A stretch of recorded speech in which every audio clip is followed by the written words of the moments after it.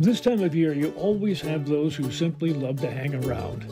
Take this woodpecker John Canupta saw in Luzerne County, for example. Some grow curiouser and curiouser, so they hang out. Joe Descani Shamokin caught this trio doing some people seeing. This time of year sees a lot of changes. This barn Monica Marzani found in Varden carries a Christmas wreath, but also a view not seen since last autumn.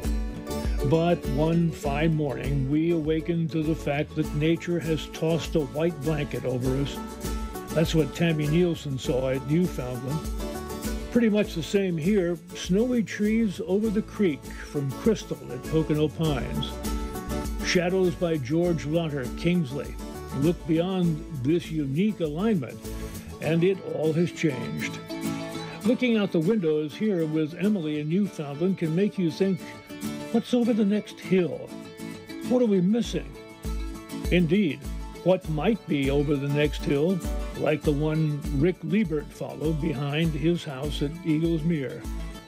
Perhaps some little bit of humor assembled by someone who takes a turn to the humorous side of life once in a while. Thanks to Sharon Kittner Dyeberry for the look. Whatever we find will likely be a lovely view of nature's work.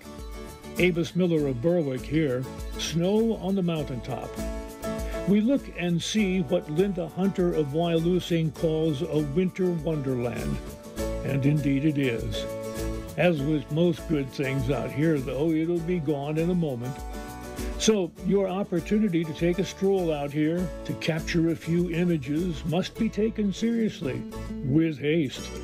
Winter bliss here from Felicia Leptak, Lackawanna County. We'll really see only a few snowy mornings like this one Stacy Preamble caught. May I suggest you see them, take them, and send them on in to the PhotoLink Library. I'm Mike Stevens.